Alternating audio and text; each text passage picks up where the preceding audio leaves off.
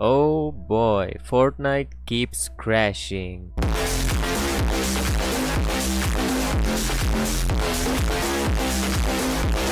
So around 7 days ago, I made a video about fix any Fortnite crash. In that video, I showed you some possible fixes about the new Season 5 UE4 Crash, and it didn't help for some people who are using AMD GPUs. So if you're an AMD user and your software version is 18.7.1, which I'm gonna show you in a second now. If your Radeon software version says 18.7.1, then you have to change back to 18.5.2. To download the software, you have to go to the AMD's official website and download it from there. So you search this on Google and this will pop up. When you come to this page, come down here and there will be the links, the direct links for the downloads.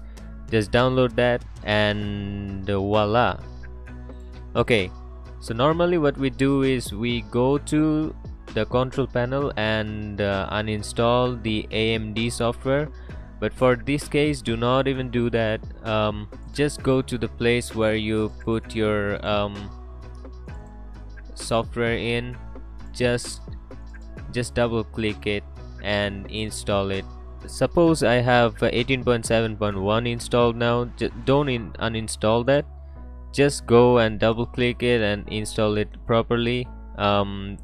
This is gonna replace this, so there's no worries. And if it doesn't work, then you have to do something else. When you launch the game, it said your AMD installed is 18.5.2 and recommended is 18.3.3. so if 5.2 doesn't work, 5.2 worked for me. I suffered this crash for like 7 days. I was so frustrated, and after that I thought my graphics card was dead. But it's not the case. You have to, if this one doesn't work, go to Google, just like the same way I did. Just search for this and you'll find it in the same way I got it, and install this. I'm pretty sure this is gonna fix your crash. If it didn't, you guys know what to do. Just come to the comment box and I'm gonna research about your crash and find out any solution that's possible for me.